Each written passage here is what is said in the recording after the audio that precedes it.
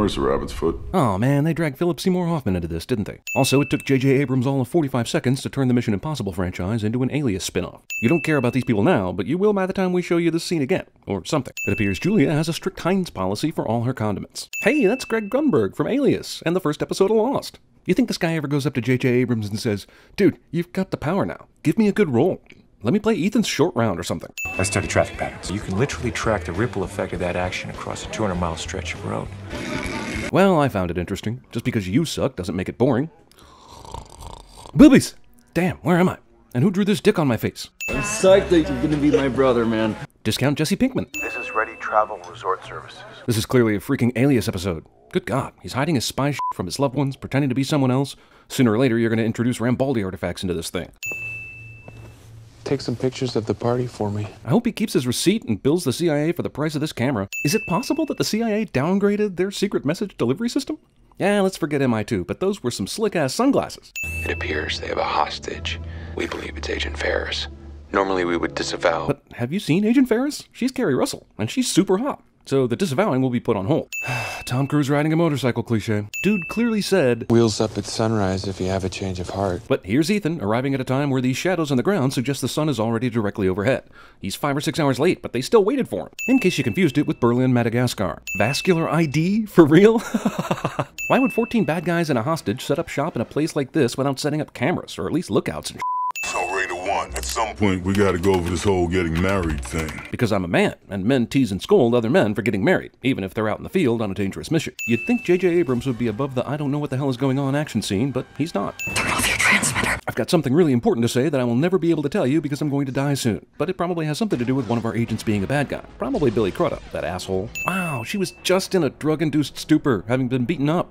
He gave her an adrenaline shot, and I almost sinned how easily she was able to hobble along after that. But now this shit, come on. Where the f*** did all these dudes come from? Why didn't Luther supergun their asses with everyone else? How did this thing go from empty to full of f***ing dudes? And if not for that, she'd have been able to already tell him the important thing she wanted to tell him. What? Makes for a cool shot, I guess, but there is no way in hell they're all arriving back at the van at the exact same time. These late bad guys are super late. What the f*** have they been doing this whole time? Were they just shot out of the primordial ooze just so they could get blown up? Oh, come on. You brought a portable CT scanner? Guys, the missiles are hot! That's scary, but why'd it take so long? They've been following him for like 2 minutes. Okay, that was lucky if you only get one of those! Until it happens again on the second missile. Also, the bad guys aren't immediately firing another shot. They injected you with a time-release charge. Because an instantaneous charge isn't goddamn good enough. You'll need 30 seconds. Or in movie time, the equivalent of 2 Super Bowl halftime shows. Okay, I can see why the good guys went through the windmill, since they're evading an attack. But the bad guys? Did they have any reason to risk their lives other than challenging Darwin? It's unacceptable that chocolate makes you fat, but I've eaten my share, and guess what? You know what the Mission Impossible series needed? The hard-ass, totally unfair boss dude who thinks any kind of failure is avoidable. I mean, surely you have better ways to use Lawrence Fishburne, right? I've been trying to bring Davian down since the day that I got him. Does that mean you, too, are a failure at CIA? Your operation has achieved one thing. You have reminded Davian that he is winning. And that's what we hate the worst at the CIA, is bad guys' self-affirmations. Movie stops for a funeral because the mostly minor character was played by Carrie Russell. Unimportant training flashback. Sent you a piece of mail from Berlin. Instead of simply finding a way to call you about this extremely important information. Magnetic means encrypted. Yeah, I know that. But Luther, the audience doesn't. Yeah, well, I'm assuming it's like a code word for something he's about to sell to an unspecified buyer. Maybe it's just a really, really expensive bunny appendage. I mean, Simon Pegg is just taking over for the Marshall Flinkman character in Alias here. So we're watching a movie about a technology that could be the end of the world. So of course, the protagonist's fiancé works at a hospital. Ethan, what's going on? Skip! Follow me. The vows you're about to take are not to be taken without careful thought and prayer. Jesus, how long of a break does she get?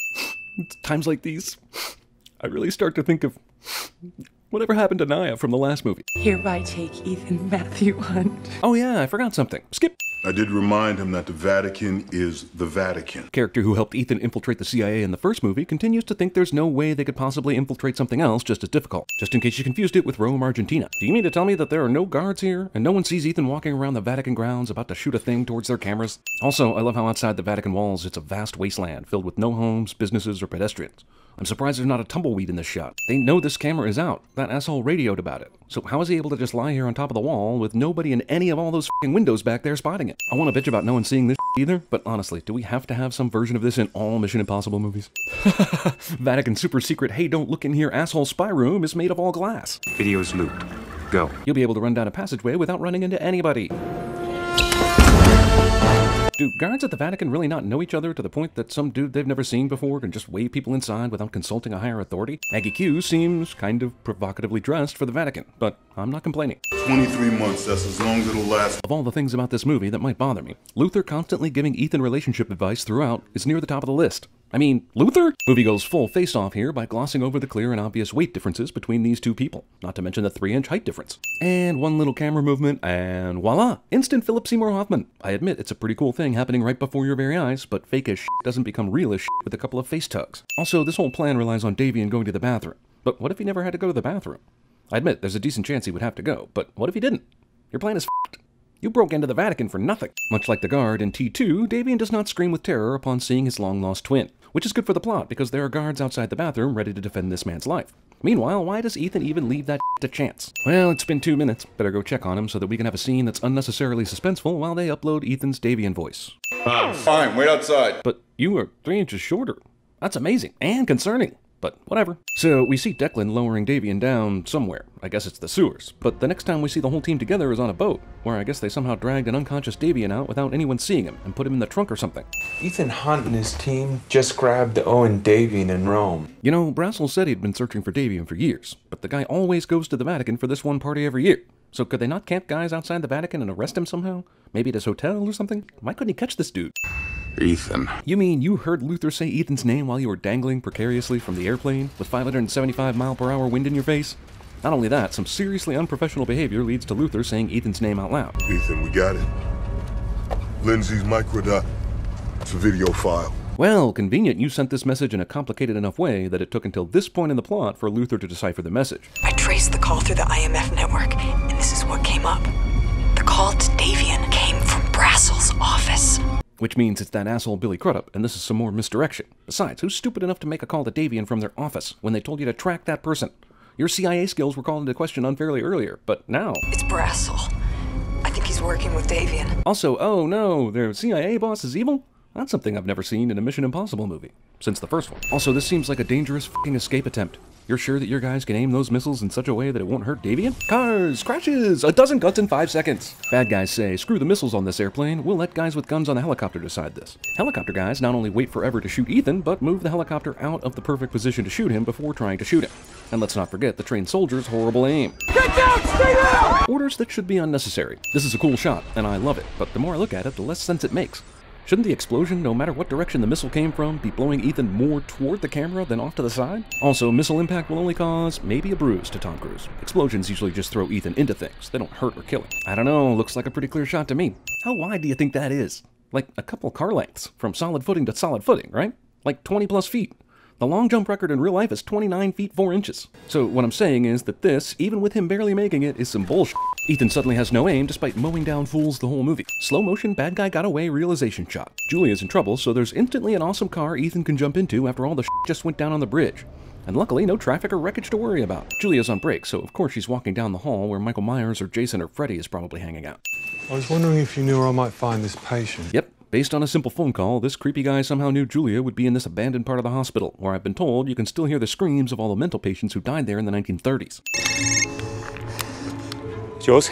You hung me outside of an airplane. God damn it, Philip Seymour Hoffman. Even posthumously, you're earning back sins for your greatness. 2 sins removed for this awesome performance. IMF guys congregate at the hospital to catch Ethan, because they knew he'd be here, of course. I guess they tracked his phone once he fled the bridge? Who knows? Later, Musgrave says he tracked the call Davian made to him, but they would have had to intercept the call and get to the hospital in world record time to do that. Also, real IMF people come with orders to take Ethan just as he finds out he has 48 hours to save his wife. Even if Davian or Billy Crudup somehow orchestrated this, the timing is more than convenient enough to deserve sinning. Dozens of trained agents somehow allow Ethan to run away. Not one of these 3 assholes even looks at super spy prisoner Ethan Hunt during this elevator ride. Hunt was flagged on sub-basement 9. Jesus, is he imitating Brassel right now?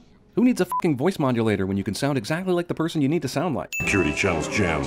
Hunt must be holding down the transmit button. Is that all it takes? Is the CIA seriously not using a better radio system than my 18-plex movie theater used in 1999? And there's definitely no way I can get to an intercom of some sort, or call anybody important, or have any other way of communicating to our agents, as long as our radio is jammed. Irony, just in case you confused it, with Shanghai, Wisconsin. I hear next door John Cusack is going crazy with all that paranormal activity going on in the room, and Samuel L. Jackson is somewhere around because he's always around. Wow, in the Mission Impossible world, all you need to pick a lock is a couple spare electrical wires. And we have 2 hours. before they kill my wife. So you're expecting to be able to get the gear you need to do this insane plan, and then actually carry out the plan, and then call Davian about the rabbit's foot in 2 hours? Also, I was actually about to give the movie credit for at least 33 hours, since it took very little time for Ethan to break out of the CIA and get on a plane, which should take around 15 hours to fly to Shanghai. Even with that amount of time, I wasn't going to give them a chance to save Julia's life. But now we have 2 hours? You can't even set up the plan in that amount of time. You got 18 minutes. Oh, sure, just make it an even more ridiculous task. Might as well say, you've got 30 seconds. We'll simply bypass time by using this time machine I made out of Tupperware. Hey everybody, I'm giving out wings. When I was little, I had a cat. He used to run away all the time. This is what we get to see instead of whatever bullshit Ethan has to do to get the rabbit's foot. It's like J.J. Abrams knew that his plan was such nonsense, it was better not to film it. Just assume he succeeds and we'll talk about a lost cat. I'm giving out wings! Okay, so he didn't fall to the ground, but at the height he fell and the velocity with which he crashed into that window, isn't he still dead? Lamppost ex machina! Movie expects me to believe Ethan is going to drop the one thing keeping his wife alive. Apparently, traffic was not swayed by the giant truck that went over 4 lanes of traffic just a second ago, and now Ethan finds himself in the game Frogger. Ethan! Wow, that's Declan. He actually was able to make a beeline to Ethan in the middle of all that traffic. Amazing. You gotta get us out of here, I lost the signal! Well, of course you did. You're in the middle of Shanghai, that's practically nowhere. This car chase scene is filled with so much shaky camera movement and so many edits and confusion, why even bother keeping up? Alright, we're back to where we were at the beginning. Can we just go straight to the end of the countdown? We can just go straight to the end of the countdown, right? Right? You know, I really love Michael Giacchino, but he does a lot of his Lost score in this movie. Oh no, the other CIA boss is evil? That's something I've never seen in a Mission Impossible movie, since the first one. Also, you didn't really think the CIA bad guy was going to be Lawrence Fishburne, did you? You never trust Billy Crudup, especially when death is on the line. I'd had enough of Brazel and his sanctimony IMF executive director. He's an affirmative action poster boy. That's racist. This evil asshole spills his guts to Ethan for an entire minute before getting back to his plan. Why is Musgrave not putting this phone on speaker? Does his CIA training not tell him what a bad idea this is? God, if it wasn't for the motorcycle thing, there'd be a clear problem with the number of movies where Tom Cruise's character full-out sprints. And holy shit is he running! It's like they took the Tom Cruise running cliche and embraced it. Long shots like this make me wonder why we couldn't do that in earlier action scenes when it was way more than just running. But damn, this is a marathon, isn't it? How many takes did they do of this? I bet Cruise said, let's do at least 50. It's the Kubrick way, and I need the exercise. Superstar spy Ethan Hunt, everyone. Superstar henchman random somebody, everyone. First rule of finding your wife held hostage is remove the tape from her mouth. You have maybe 4 minutes left. Whatever the movie decides, it's enough time to keep you alive. I don't know, I haven't figured that out yet. But I know when I survive this, I'm going to make a faster acting capsule, first thing in the morning. For any reason, Ethan gets his ass kicked by Davian. Jesus, dude, if you have the energy and the wherewithal to do this, why were you letting Davian kick your ass so hard a minute ago? What kind of asshole speeds through a little alley like this? And how did he build up so much speed? And that vehicle's ground clearance was absolutely on point, at least from Ethan's point of view. Ethan's head is about to explode, but sure, let's do some nookie. How do you know so much about this? Julia, after being kidnapped and sent to Shanghai, and after you saw your husband running to save you, what the do you think? And did you never see True Lies or Alias? What? Throw the switch on and off! Don't forget the off! You can bring me back! I realize he's in pain and freaking out, but Ethan could not be giving his wife more confusing instructions right now if he tried. Ethan MacGyver's a goddamn defibrillator using stuff and things. If you're married to Ethan Hunt, a 5-second spoken word gun tutorial will make you basically an expert. Evil CIA guy gets the jump on novice gun wife, but she still wins this confrontation because climax. Come on, baby. Movie tries to make you think Ethan Hunt is dead. You should know the White House has contacted me. There's a job that they are very interested in speaking with you about. Bin Laden? God bless you, Lawrence Fishburne. See you in the next movie. Oh, no, wait, I won't. Sayonara, bitch. One thing, the rabbit's foot. What is it? Promise me you'll stay, I'll tell you. It's a MacGuffin. Yeah, I don't know what that means either.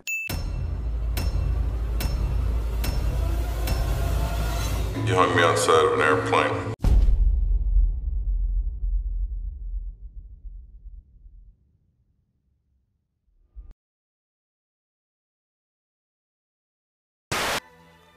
Football practice. My God, he's got the voice of an angel. It's breathtaking. Where were the other drugs going? That's it, buddy! You, buddy!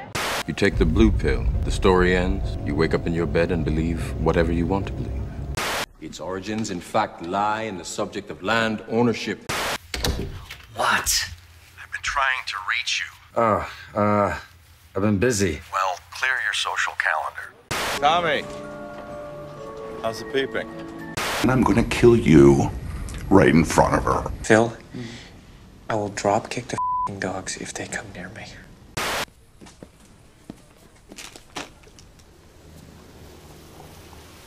Please go the fuck away!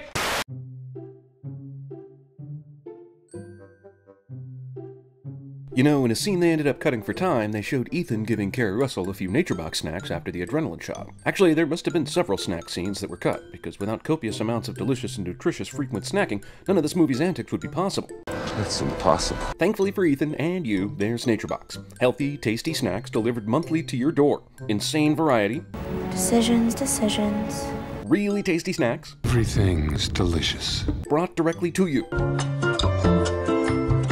And the fine people at NatureBox are going to give you a free sampler box of their most popular snacks just for signing up. Go to naturebox.com/CinemaSins and you'll be on your way.